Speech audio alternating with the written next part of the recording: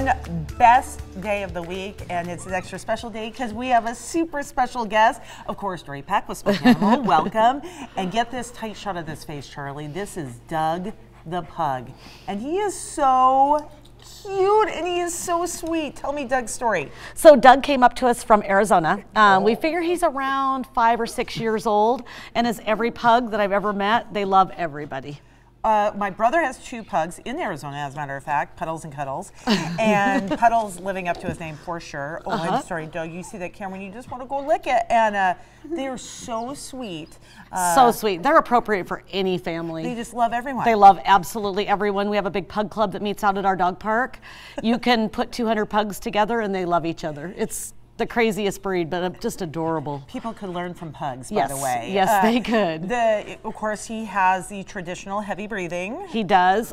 So definitely, you know, the hot summer days are not his friend. You have to keep him inside. Keep him trimmed. Yep, keep them trimmed, keep them inside where it's cool, lots of fresh water. But these little guys, they travel great. They're just perfect for any family. They love kids. And you know, they love, at least my brothers, love driving like they're great RV He loves dogs. it. Great he sat and looked dogs. out the window and was like, oh, look at all these people I haven't met yet that are my friends. Look at these ears. And by the way, we have a group of school kids in the studio with us, and he's just dying to go over there and lick every single one of them and give them kisses. Okay, Doug the Pug is at Spoke Animal. Take a look. The information on Spoke Animal right there.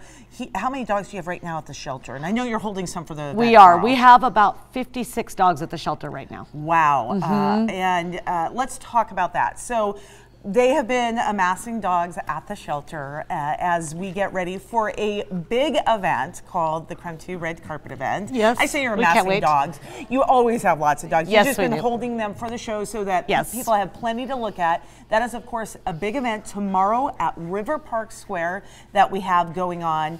It is a chance to give shelter dogs their moment of fame. And literally, we're going to have a red carpet, and they get to walk the red carpet with us. So there's a meet and greet with potential families. So they are expecting about 40 to 45 dogs available for adoption with Spoke Animal. They're our partner agency in this. Meet and greet begins at 5 o'clock. That'll go from 5 to about 6, and that is when they will begin adoptions with Spoke Animal. The first 20, the fee has been waived with the purchase of a license because RVs Northwest underwrote the cost of that, and then regular fees apply after the first 20.